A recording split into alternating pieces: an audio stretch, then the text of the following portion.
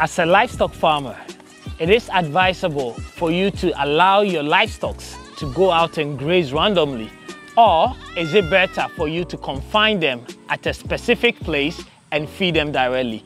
I know this is a topic that is all over the internet, especially with modern livestock farmers, thinking about what is the best way for me to be efficient and productive with my livestock farming. And that's why, with our experience over the years, we are bringing you this episode, whether it's more profitable or efficient for you to keep your livestock confined, or it is much better for you to actually allow them to graze randomly. So stay tuned if this is a topic that you would like to hear more of.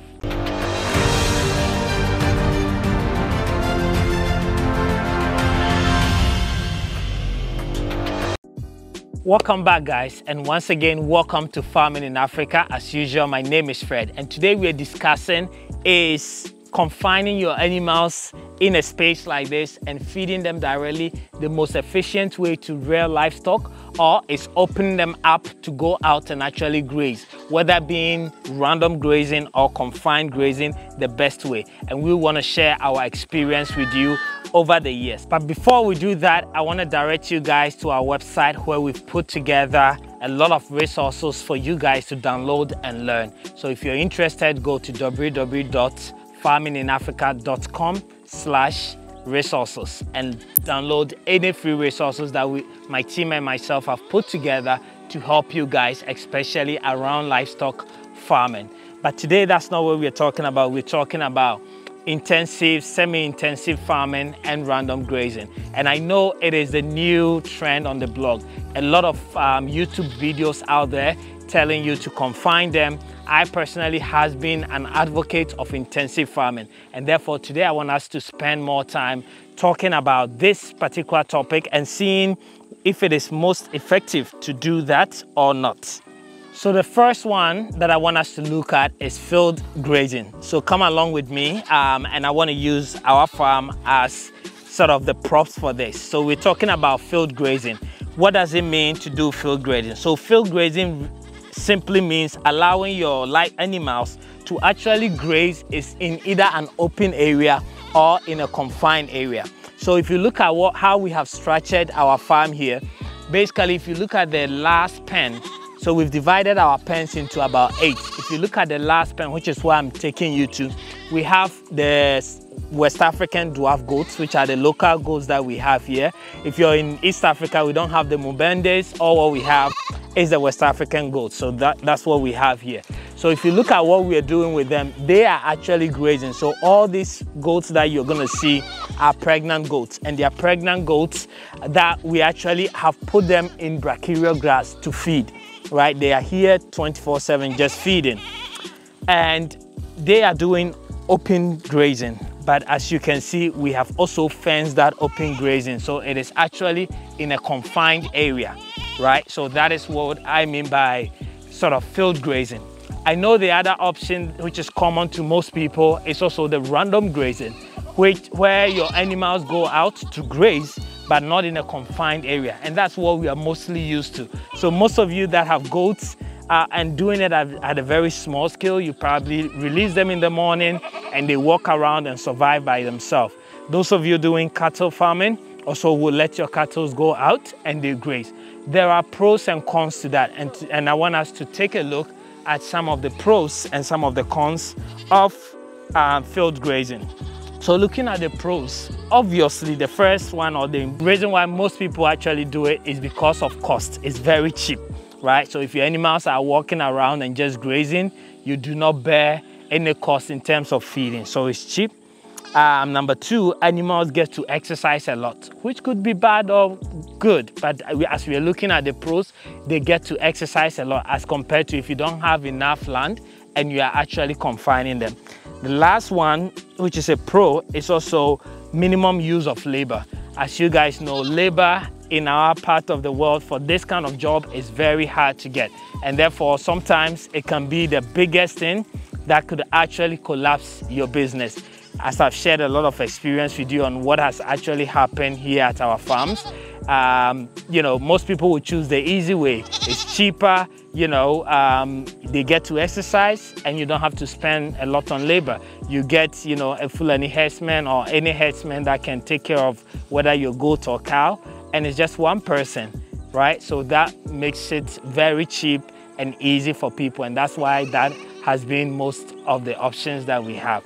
Moving on to the cons. One of the cons is as your animals are grazing outside, and something that I have experienced when I started first was getting bitten by snake, scorpion, and other dangerous reptiles that are actually out there, right? So they are grazing in the bush, they are grazing wherever they are. Even if you're doing goats and they are in the town, right? Somebody can hit them, somebody can steal them. But if you're doing cattle and they are just grazing in the forest, then you are exposed to getting bitten by a snake or scorpion, and that could cost you a lot of money as well. Imagine losing one cow, you know, just by a snake bite, or even by a scorpion sting, or whatever the cost might be, or even being stolen, which could be a big damage to you. Another con that has actually affected me personally is eating dangerous plants. I've always thought that animals are selective on what they eat, but I've also realized that it has cost me a lot by my animal just eating a plant that they weren't supposed to eat, right? Or even eating an insect, a worm on a plant early in the morning that they weren't supposed to eat, and that has cost a lot of money and damage to some of my livestock. Also, now, as you guys know, there's a lot of you know, insecticides and weed control, weedicides that are available. You never know where your animals are grazing if they are roaming randomly, right? The farmer or the neighbor, they might have decided to actually you know, spray their wheat, but your animals will go and eat it. And if that spray had occurred, you know, a few days before your animals graze, then you're gonna have issues with that. So that is also a con number 2. Number 3 is risk of leaving your animals behind. There've been times where, you know, previously my livestock have gone out and they came back and one is not around. They came back and they are short of 3, especially the male. The male might sense or smell another female somewhere and will decide to branch. If you have 50, 100 cows, the Fulani headman cannot keep track of all of them. These guys don't even count them. So then that becomes a problem, and that has happened to me a couple of times as well. Another huge con in random grazing or open field grazing is actually maximizing the feed that they've had. Most of our cattle ranchers will actually walk hours to the forest to actually feed, and then walk hours back. When that happens, all the food that they eat, they're also exercising, right? So what does that do? That means that they lose a lot of energy. Access to water is also a huge thing. Because they are walking a lot, they need to drink. And if there's no water body around and they're just walking and walking, then again, you know, that doesn't help them in their growth. So walking too much doesn't really help, and this could be a huge effect. So you can decide to do open grazing, but what my recommendation would be is to do confined open grazing, just like what we have done here. I'm going to move on to zero grazing. Zero grazing is a livestock farming system where fresh grass is cut and brought to livestock animals. This system actually allows farmers to design their own feeding plan and be able to feed their livestock based on what is required at various stages, right? So zero grazing, so what we do here is semi-intensive. I would say it's a blend of confined grazing and zero grazing, depending on what stage that they are. So what are some of the pros of zero grazing? More consistent quality grass. So what we do is we know what our animals are feeding on, right? So here we are always making sure that we are either feeding them with hay, or we're feeding them with corn or wheat brown or alfalfa. So we are aware of what we are feeding our animals basically, right? So that is a huge importance into your animal growth.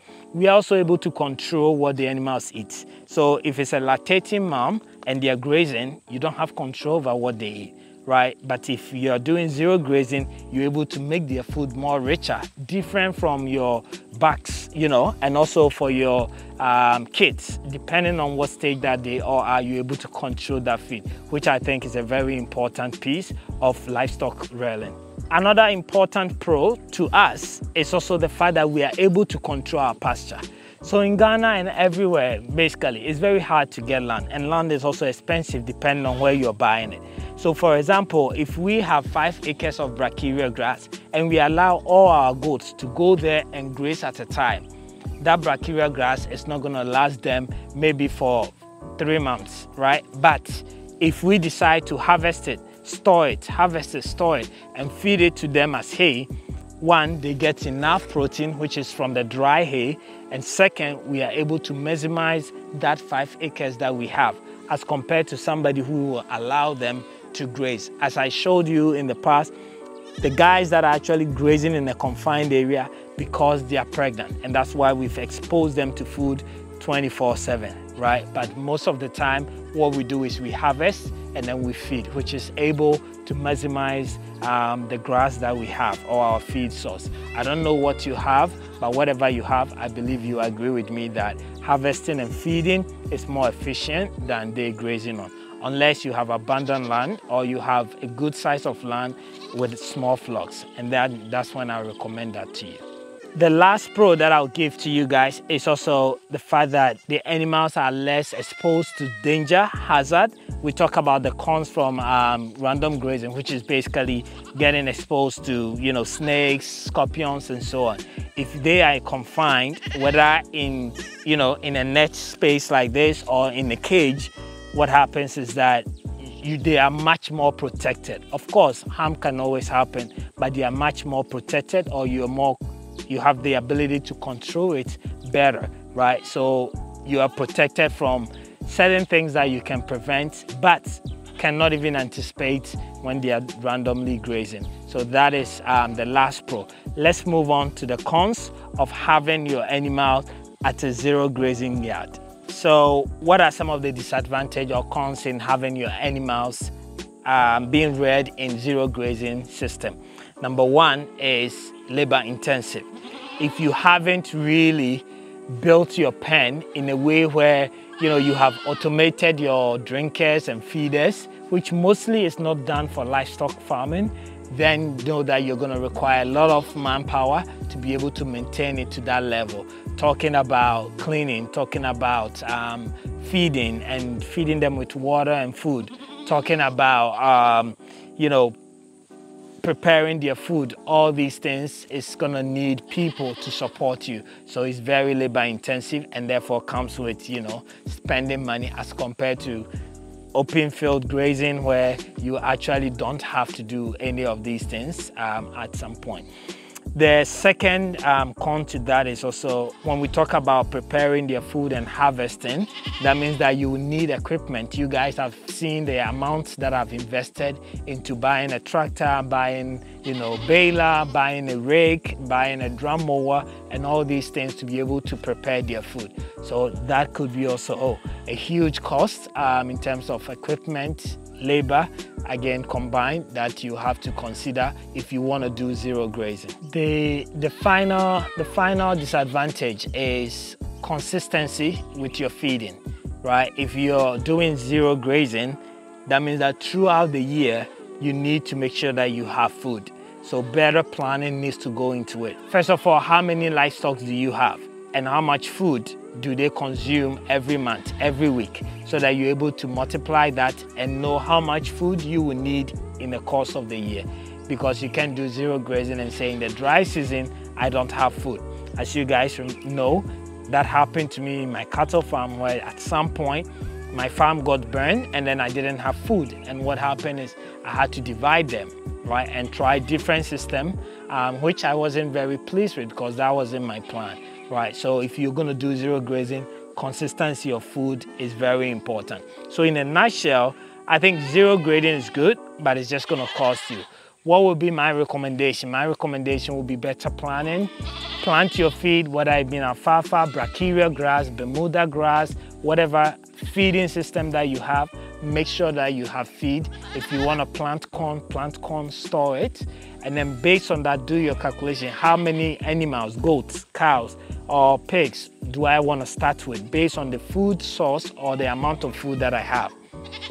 Once you have done that, then you can now go into purchasing your livestock and come in and do a better zero grazing. Because trust me, if you really want to succeed, and from what I have experienced from cattle to goats, zero grazing is the best way, but also blending it with a confined grazing so that you can minimize your risk and have much yield from your production, right? Because you want to control. It's like having a child and not knowing where the child is eating or where he's playing, right? You get a lot of influence and things that is beyond you, the parent, your control. And that's the same way I see my livestock. For us to be able to know what they are eating at each stage, help in their growth and help in their, I guess, our profit or return on what we've invested into them as well. So let me know what you guys think, but this is what we're doing. And I hope this video is helpful for you today or will be for you tomorrow once you're ready to go into your livestock farming. Thank you guys so much for watching, and I'll see you again in the next video.